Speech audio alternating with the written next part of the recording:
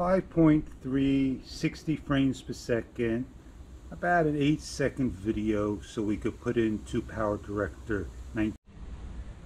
This is the default 4K, what we all use, and it works quite well for me putting it in the editor. I could give my camera back to the Amazon guy. I didn't get it from Amazon, I got it from Best Buy.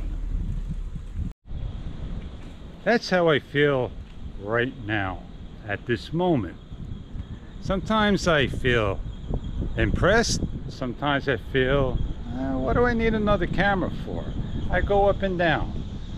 So I'm going to be sleeping on my decision, not just tonight, not tomorrow, but for the next couple of nights. The camera works 100%. Within 4 seconds, I'm shooting video. This is a gorgeous canna lily, a number of bulbs, and a very interesting plant. The sun's nice and high, afternoon, a little bit of wind hitting it. I got Pro Tune set up, and I'm shooting in 4K. I believe it's 30 frames per second. EV is at -5, and I got horizontal and linear chosen. I definitely left home on purpose the media module. I want you all to see how the actual camera is, the sound of the camera in stereo, and having a Rode Wireless Go like I am going out and riding a bike. You know what I mean. I could run test after test after test for myself, convincing myself I got an excellent camera. And one of the tests that failed me, didn't fail for me, but may fail for you, sitting on the counter doing a live stream for all.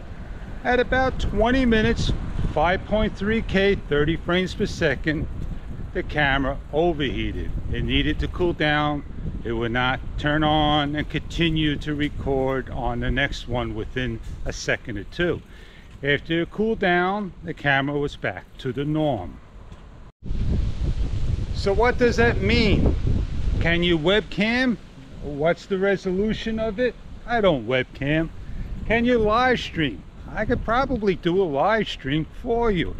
But how long would the camera work standing still one spot on a nice hot summer afternoon, or in a house that's by a window or on the kitchen counter? That's all up to you. I don't do things more than 5 minutes at a clip.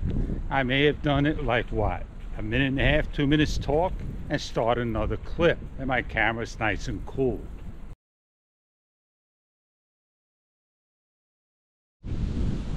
I probably said it, and I'll say it again. The quick start, oh man, is spot on. It's a little bit faster than the Hero 8. And that would be a good reason I will hold on to it. It's a lot faster than the Osmo Action, for sure. And that's something that I like. One thing I really love that DJI did not listen to me, get a video time record out for all. So yeah, what can I say?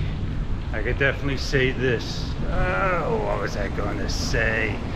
Oh man, I just totally forgot what I was going to say.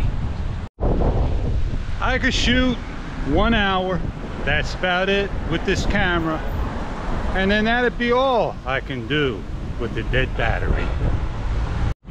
Yeah, long battery power, 20% more on the GoPro Hero 10. And you use more horsepower, twice the frame rate, twice the camera. That's what you're going to get. Less time having fun. I'm happy using my camera. I really am, while it's in my hand. But like I said, do I really need to have something that I already own and have? Cameras that does it all. So I'm going to turn the camera around and get some pictures for you, rather than talk and talk and talk. Because here comes a fishing boat coming in.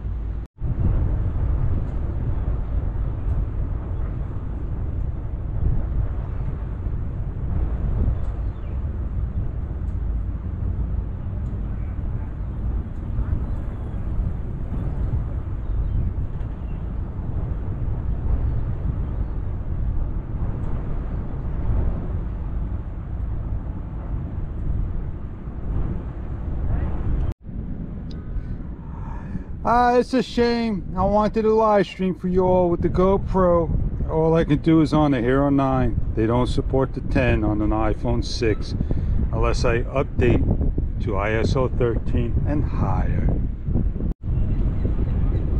It's a true test with wind coming in this way. And you got the GoPro Hero 10. It has its ups, a lot of pros, don't get me wrong.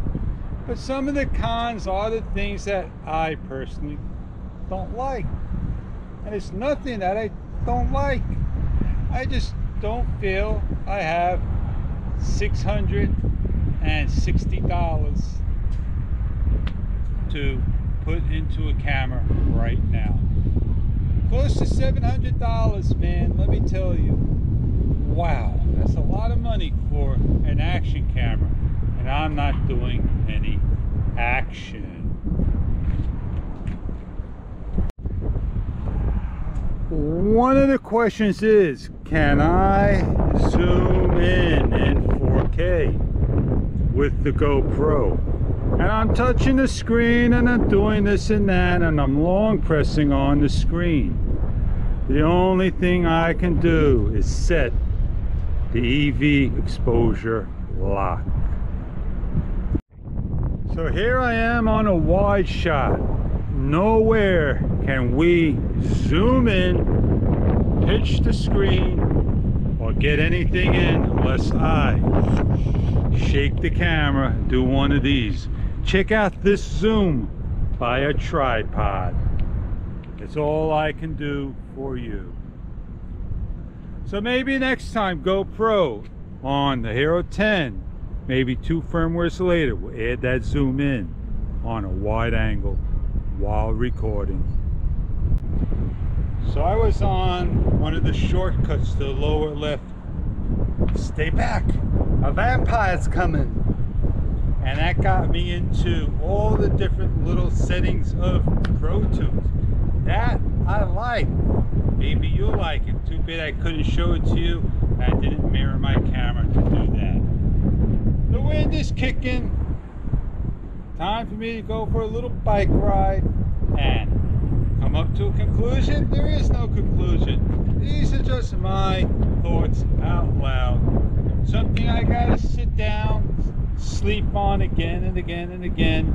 And when I get close to those last 3 days, and that's when I'll make my decision up.